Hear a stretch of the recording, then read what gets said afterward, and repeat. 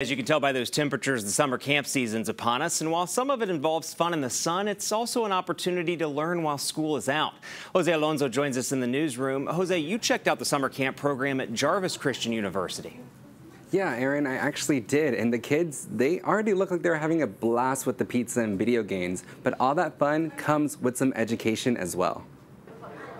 It was really entertaining, actually. I really enjoyed it. 19-year-old Isaac Holland is a volunteer for this year's summer enrichment program. He brings a unique perspective as camp counselor because he attended this camp when he was younger. We had a lot of fun. There's a lot of nice people here. They helped us out a lot. We learned a lot.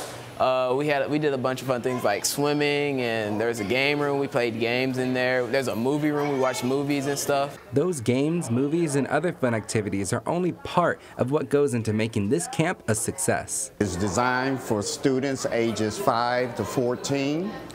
It is a combination of classroom instruction. We give instruction in English, math, writing, and so forth.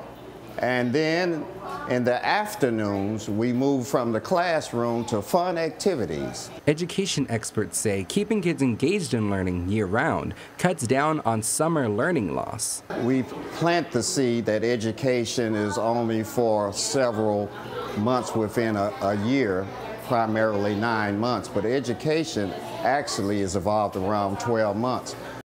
And the cost of the camp is only $30 a student per week, and it also includes swimming, although the pool isn't fully available because they're still interviewing for lifeguard positions. All right, thanks, Jose. Definitely good to get a little bit of both, some fun and some education as well.